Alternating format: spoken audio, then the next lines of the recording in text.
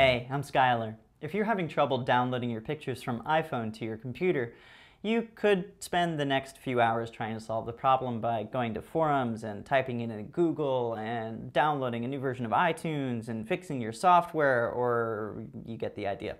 Or you could just sign up for Dropbox and download the application to your phone, turn on camera upload, and have it all work automatically.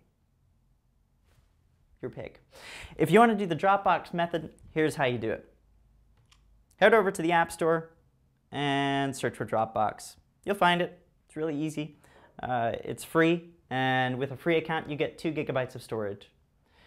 When you download it and open it for the first time, it'll ask you to either sign into an account or create one. In either case, the next thing it'll ask you is if you want to turn on camera upload. Say yes, and it will enable camera upload. What this means is that whenever you snap a picture, it'll upload it to Dropbox. And if you've downloaded Dropbox either on your Mac or your PC, then you'll be able to designate which folder it gets dumped into on the other end.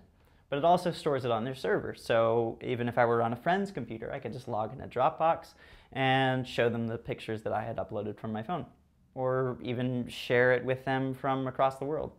It's a really powerful app, especially for one so simple. It's pretty amazing.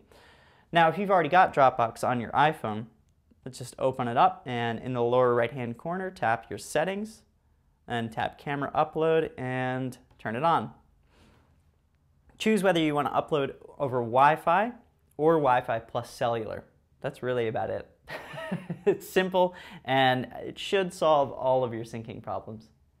Thanks for watching. I'm Skylar.